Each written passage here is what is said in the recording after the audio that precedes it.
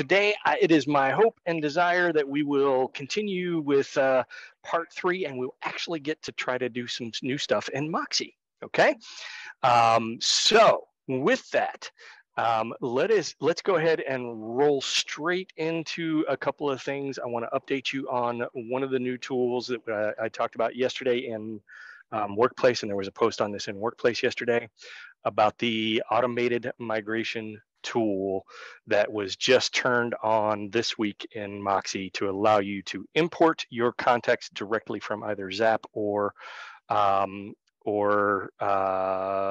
Business Builder. Claire, you had a scoffing look on your face. Did you try it, and did you have troubles? No, I have not tried it yet. I only noticed it yesterday, but I was so annoyed the fact that I've just sat there and done all that hard work, and then here comes a little magic button. So well, I hear you loud and clear. Some of us were in a different position. I don't know that. I think you probably would have learned more by doing it the way you did, and you'll be better equipped to do it in the future. But there were some systems reasons. It wasn't arbitrary and just, hey, let's screw with everybody and not give them the tool until later. It's because it has to do with the provisioning of the system, and there are some things that had to happen on your Moxie websites that needed to be done in order to make that tool viable and workable. So that's why the delay. But it's there now. And if you have 100% of your contacts in your Business Builder or in your Zap, it's a fairly easy thing to migrate now. And in case anybody doesn't know what I'm talking about or wants to know more, I'm going to share my screen. I'm going to show you what I have discovered thus far, and then we'll go from there. All right, so on your Moxie Engage webpage now, excuse me, let me get you guys off of my screen so I can see the entire thing. You now have this little button here, Migrate to Engage, and when you click that, it's going to pick up the first screen of your migration, where you would tell it whether you want your market leader, i.e. your Business Builder or In Touch with, these are the brand names, but market leaders, or market leaders, the brand names, Business Builder is our Century 21 brand name, and Zap. So you would just go through this process. There is an easy step-by-step guide that I published yesterday that looks, and this was all on your Moxie or on the web Workplace, so that you can literally just step through each one of these steps. It does give you some great tips for some of the steps that you need to take to create your groupings and things beforehand, but it is easy, and it is differentiated by whether you're doing it from Business Builder or Zap or whatever system you happen to be doing. All right. Any questions on that before we get rolling? Nope. As far as I know, once you do have the contacts in, I believe you still will need to go in and reassign them to your marketing groups I don't think you have to do the groups. I think the groups will come across, but you will have to do your campaigns. Okay. But that's okay. And by the way, there's new campaigns being added. I've seen new ones since 2 weeks ago. So there are campaigns being added all the time. And my initial reaction was the campaigns that were in there were far fewer and less populous than what was available in Business Builder. That's changing pretty quickly. Okay. So we good with Moxie Engage and the automated migration? Let's move on. Horse is dead. Okay. The horse has passed away. So now what I want to do is kind of regroup, and we're going to rewind just a little bit to explain how we got to where we are today, and then I'm going to pick up from today. Again, the goal of today is to try to show you different methods to present. One, to prepare, and then we've already gone through the preparation process, so I'm not going to cover that in any great detail. You can go back to part 1 and part 2 of this same series to be able to cover that if you're watching this now online at home. Go back to part 1 and part 2, watch those. Part 3, we'll start with, we've already picked our comps. Now we're going to prepare 2 different methods of presenting them to our client. Okay. Now, one of the things I want to suggest to you at the beginning of this is something that I learned very early. The biggest fear, well, I'm going to ask you guys, what is your biggest fear when you walk into your client's home? Let's just say, for example, this is a listing, and you're potentially going to be listing their home. What is your biggest fear when you're walking into that home? Are they going to ask you, am I going to know what to say, when to say it? What if I ask them, how do I carry the conversation? How do I set those expectations?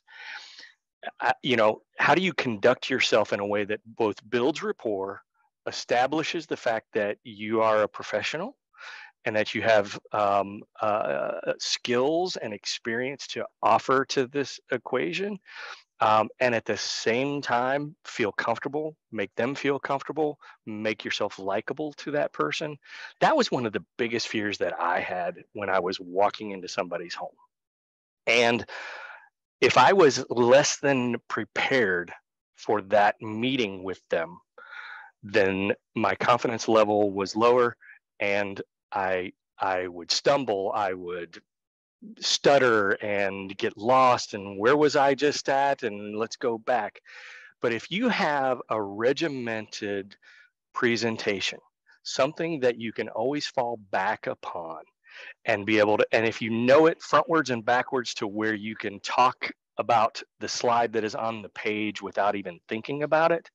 And I'm not talking about reading the slide to your client. If you walk into a presentation, a listing presentation, or any presentation with a client, and you put up what I'm going to show you in just a minute on the screen, and you read them every single word on that slide, you've lost them. It's going to go right over their heads, and you've lost them. But if you could pull up a slide on your laptop and pull out the most salient point on that slide and talk to it as a human being while the slide is in front of them, that's how you build that rapport. That's how you feel, how you get to the point where you're comfortable enough. And so what I would recommend is create your presentation like I'm about to show you how to do. Know that presentation frontwards and backwards. When you're in the middle of talking about one of the comps and they say, a question about, well, how are you gonna market my home differently? Be able to know your presentation well enough to be able to skip right to that slide and be able to talk to it immediately from that point. And I'm going to show you some tips on exactly how to do that. All right. So are we good so far? Yes. All right. Let's roll into this. I'm going to share my screen, and we're gonna go back to here. Alrighty, let me get off of here. So remember where we were last time. We're going to resume with the exact same property, this property down in Gateway Boulevard in Stone Mountain. We've talked about this before. Let's look at the details of the previous listing way back in 2017. It is a 4-bedroom, 2.5 bath home, just under 2,800 square feet, built in 2001 on 0.2 of an acre. Back in the day, it was purchased for $216,000 and $5,000 in closing costs.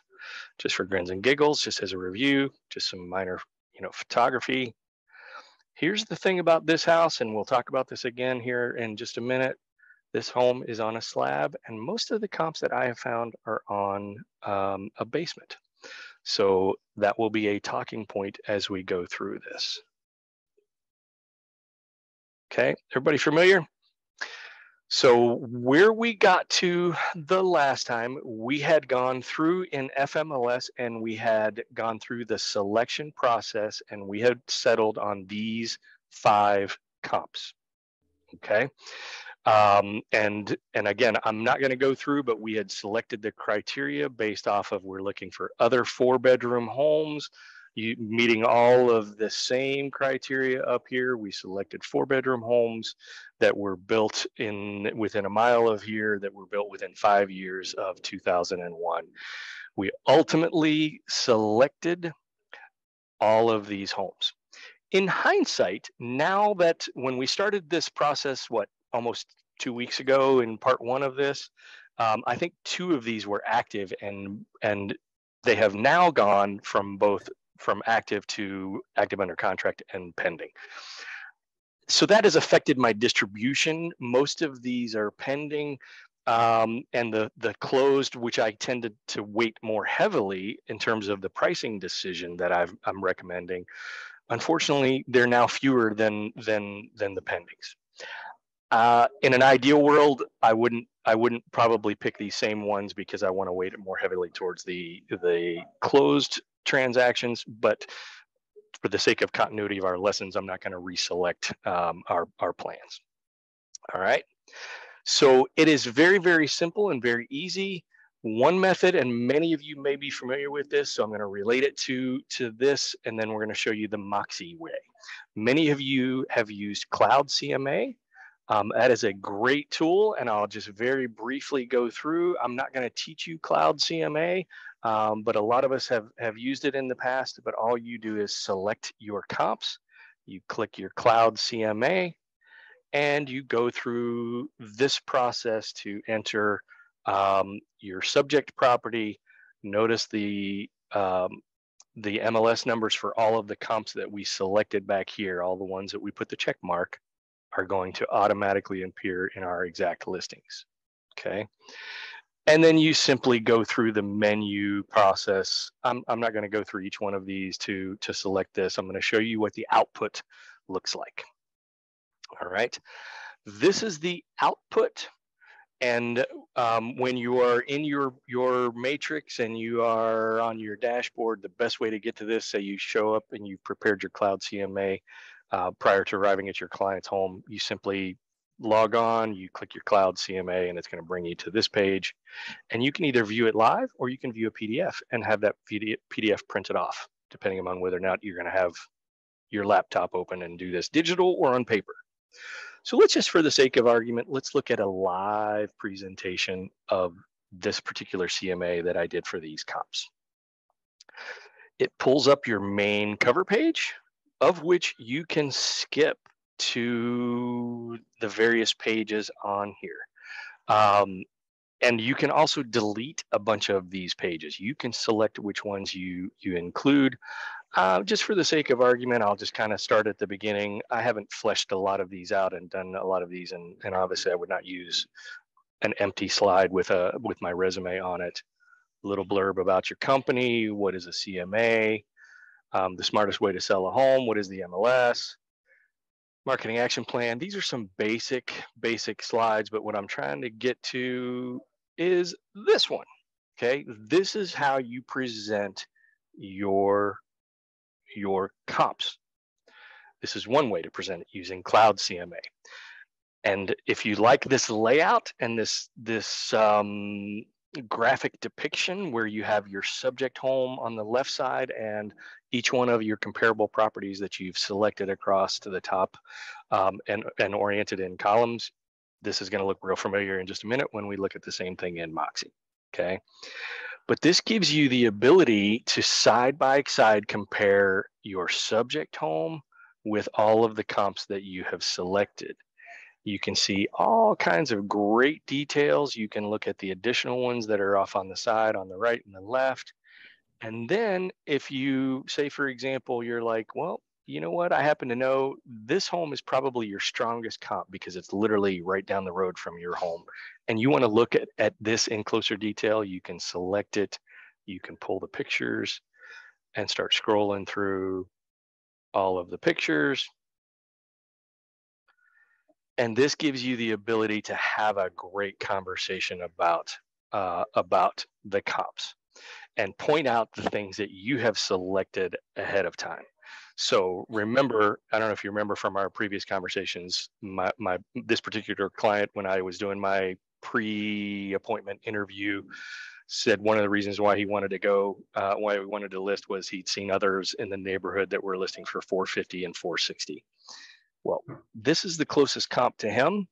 It listed for 430 and ended up selling for 402 after 82 days. Okay. So if you don't think that's going to be one of my talking points when I present this comp to him, is I don't want you to make the same mistake as this person by going in too high. Okay. The other thing about this house is this was on a basement, mine's on a slab. So that number I might have even been able to justify for a basement. I can't justify 450 or 460 for the same home minus the basement. Okay. Y'all with me so far? Yes. Awesome. All right. So you've got all of these tools where you can present them to your client, and then you can go down through. Then there's some analysis that happens right after. You do the average pricing for the actives versus the pendings versus the closed. This is your analytical aspect of it, where you can draw some conclusions. $135 per square foot. Usually you see a linear relationship here. I don't typically talk to these slides too much, but it's nice to know that they're there in case the client asks me a specific question that deals with these. This is one slide that is available in Cloud CMA that I haven't seen in Moxie or anywhere else yet. And it's the one that compares the Zillow's estimate to the reality. And this one's actually pretty good. So how accurate are those estimates? It's in our case of the ones that we selected, it's $33,000 off from reality. Pretty strong message there, right? So if somebody's telling you, well, my Zillow's estimate value is X. Okay. And then you have got a suggested list price, and this is something that I prescribed. All right. So I came in here and I said, I entered these numbers as my range of values for him to my recommended initial list price. Okay. And that is literally the end of that presentation in a cloud CMA. There's a whole bunch of fluff up at the top that I could have added, but in this case, I didn't. All right. Can I just ask? Absolutely. How did you enter those numbers? Like, is there a section on there where you enter those numbers yourself? Yeah, it was part of the, when you're, I didn't go through each step of creating the cloud CMA, but one of the slides, one of the views that you have when you're creating the cloud CMA is what is your price recommendation? And you can either put in an exact value, 400,000, or you can put a range of values, which I typically do. Mm-hmm. Okay. I like to present a range of values. And then give the seller the choice, because and I literally say, well, here's what I would recommend. Here's the range, 390 to 400. Where you want to go with your initial pricing, I would be comfortable anywhere within that range. It really comes down to your timeline. I can show you the relationship of the lower the price compared to the market value, the quicker it's going to sell. So if you've got time to spare and your priorities are maximize your value, I got time. We'll go on the high end of that range. Yeah. If you need to sell next week, we need to go on the low end of that range or even lower than that range. It all depends on the client because they're driving the time. Yeah. Okay. And the great message behind that is, look, I'm in this for the long haul. I'm here. I can sell your house next week. I can sell your house next year. You just got to tell me when you want it, when you want it done, and I can deliver that. I just need to know what you want to do so that I can develop the strategy that's going to get us there. Okay. All right. Before we launch into how to do what we just did, what I just showed you in Moxie, I want to show you the equivalent product so we can almost side-by-side comparison from a cloud CMA to a Moxie Present CMA. You want to see what it looks like? Yes. My hope and desire is that this is going to wet your whistle, kind of like it did for me, and make you want to go, ooh, this is good. This makes me look really good. And when you saw the stats, I don't know if you guys saw this when we were rolling out Moxie and we were talking about Moxie Present. Agents that use Moxie Present have a 70% higher capture rate, conversion rate than anybody else. You're about to see why. Okay. And I haven't even really fleshed this thing out to the highest degree of what I want to do, and it's still pretty awesome. All right. So the same exact presentation I have created using my Moxie Present. I wouldn't say the same exact, but the same, roughly the same thing for the same property. And my Moxie Engage is right here. You just go to your present and notice even looks familiar because it pulled the picture from online. And takes a minute to gin up.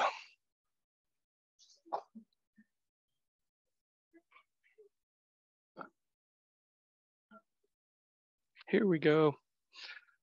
All right, so it created the presentation. It is ready to go. All I got to do is go to this front page. All right, so now you are seeing the presentation. I can go to full screen and I can just start literally going down through. And does this page look familiar? Do y'all recognize this from Toolkit CMA? Yeah. Exactly. So it's a lot of the same pages. Some of them have been changed and some of them are different. But now there are, notice I've got 52 pages in this presentation. Going to be perfectly honest with you, 52 pages is too long.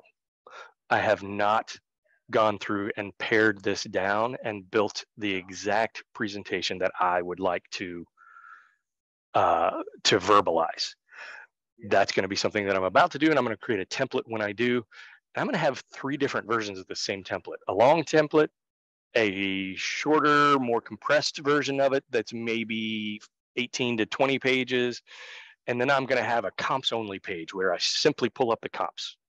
If the client's in a rush or I'm just not getting the feeling from them that they want to hear this entire presentation, I'll do an abridged, abbreviated one. Okay, so I've got some great talking points about Century 21 as a company, how big we are, how awesome we are. My next slide is I'm all ears. What am I here to do? I'm here to discuss why are you selling, when would you like to move, where are you anticipating your changes, and what specific services that I will be providing to you in this process. So, I mean, these are great slides for you. And again, if you're struggling with what to say, wouldn't it be great if there was something on a screen that kind of guided your entire conversation? As long as you do this in a way that is not rote reading to them and conversational, it's a great way to just pull this conversation. How I propose to work with you. Great slide. Here's another one, selling your home, the factors that go into selling your home: location, competition, timing, condition, terms, price. All of these are major factors that go into this, and you can use this as talking points to go into it before you actually present the actual comps. What things make your home valuable? Things like staging, curb appeal. Just great little conversation pieces. Which you can expect from Century 21, where we're going to market it, where we're going to put it online as well as social media. These are some of the little marketing plans. Again, same script we had in the other presentation, your plan of action. And then we're now getting into, so all that was the fluff. Now we're getting into the actual comps again. So the first page is your property summary of the subject property. So, in this case, I typically go through the details of this and just highlight, okay, you were built in 2001, 4 bedrooms, under 3,000 square feet, basic information. And if something is in error here that affected the comps that I selected, this would be the way to clarify this, and you might want to pivot if you've picked the wrong comps.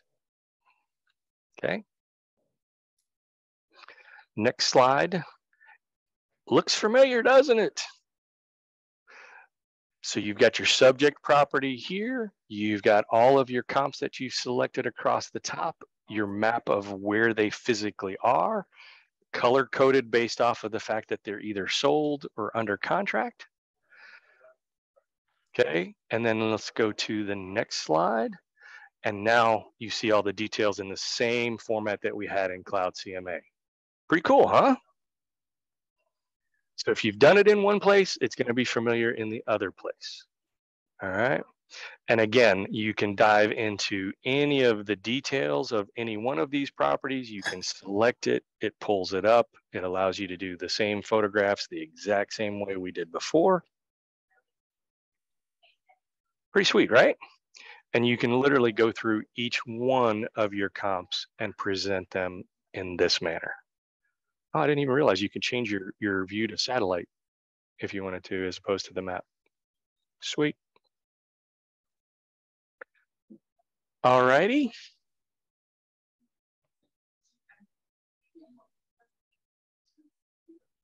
All right, so let's keep going. So the next slide down the road, we could continue to go over to the other side, but I'm just going to continue down. Now we've got some comparisons to take place, the analysis portion of this. And I like this because it actually puts the photographs right next to the addresses of the home, so you don't have to remember that. Okay, so here's where we talked a little bit. This is a less than ideal distribution because I've got more pendings than I do solds. But again, that was kind of artificial because of the time frame that this took place to the several weeks of continuity and teaching this class. But it's kind of nice because you can see, look at days on market, 83 days, 236 days for this particular property. So you can draw some conclusions from looking at the analysis of this. Let's look at the next page, listing averages. So notice this has got it by both the pendings and the solds, but if you wanted to differentiate, you could go, let's just look at the pending homes.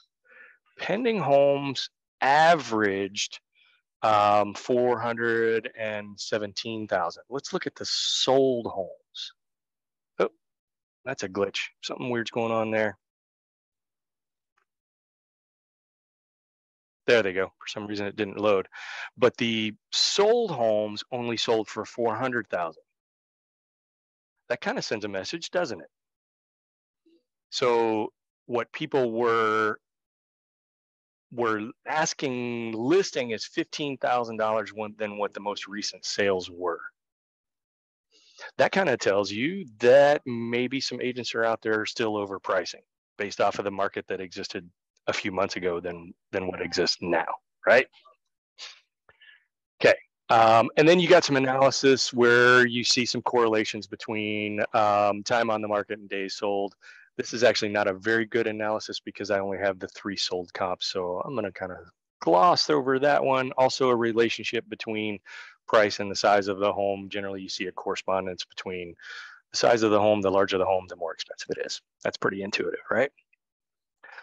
That's out of place. And then you've got the pricing analysis where, again, the same exact slide, which is the summation of after you presented all your CMAs, you get to this page.